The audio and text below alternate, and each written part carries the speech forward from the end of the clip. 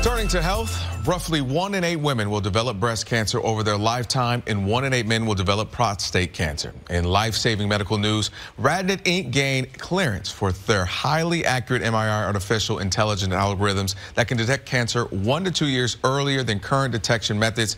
And here to discuss this is the president of Deep Health, which is the AI division of RadNet. Good morning, Dr. Gregory Sorensen. We appreciate you joining us this morning. This is kind of some high-tech stuff, but very, very beneficial and can be saving a lot of lives. So let's talk about this. RadNet's new artificial intelligence technology.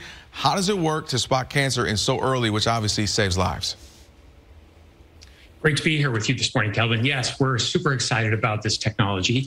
Basically, we're using the same artificial intelligence algorithms at their core that are in Siri and Alexa and so many of the advances that allow computers to learn and recognize things. But we've applied those to medical images, specifically to the highly complicated and sometimes challenging to interpret X-ray mammograms.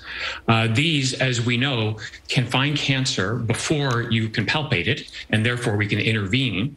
What's particularly new now is these artificial intelligence algorithms have been trained on very subtle cancers, and these algorithms never get tired.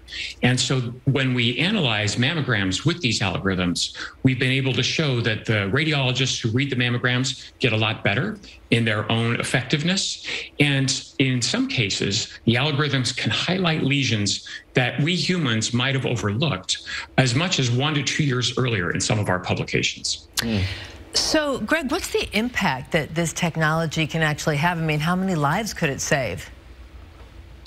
Well, there are I think it's around 50 to 60,000 women a year who die from breast cancer, and over 250,000 women a year in the United States who are diagnosed with breast cancer. And those numbers are roughly the same for prostate cancer. And the key to improving survival for both of these cancers is earlier detection. Basically, once cancer has spread, it gets much more difficult to treat and much more expensive and painful to treat.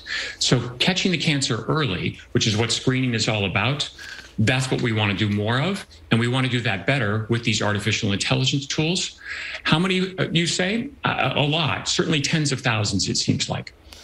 You know, Doctor, is artificial intelligence a new tool to kind of work with radiologists? We see this in so many other factors of life where the new technology replaces folks. So is this something where it's going to be a partnership or eventually not replacing, but, you know, maybe becoming the dominating force? For sure. As a radiologist myself, I certainly worry about those things. But really, this artificial intelligence is an assist. This is like your radiologist on steroids. You get much better when you have the AI at your back. It may be that in a few years, some small fraction of the mammograms will have the AI clear them, so we radiologists don't need to worry about them, and we can focus where our practice and our training is, which is on the most dangerous mammograms.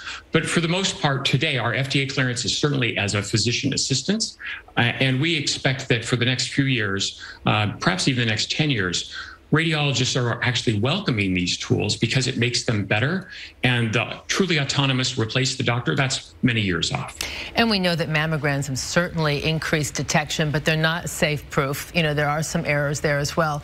You know, talk to us about how it actually works. Like, I'm a woman, I go in and I want to access this technology. A, is it affordable to everyone or only people can afford it? And then what is the actual protocol? How do I know that it's actually finding those algorithms in me? Great questions.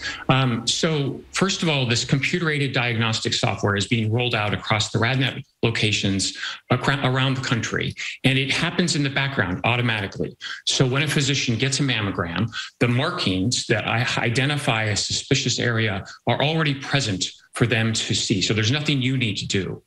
We're also very sensitive to the publications and concerns others have raised that some AI can be biased against some populations. And so we very rigorously tested this in many different subpopulations: Black, Hispanic, Asian American, but also women with dense breast tissue, older women, younger women, and in each of these cases, the AI shows that it improves the performance of the physician.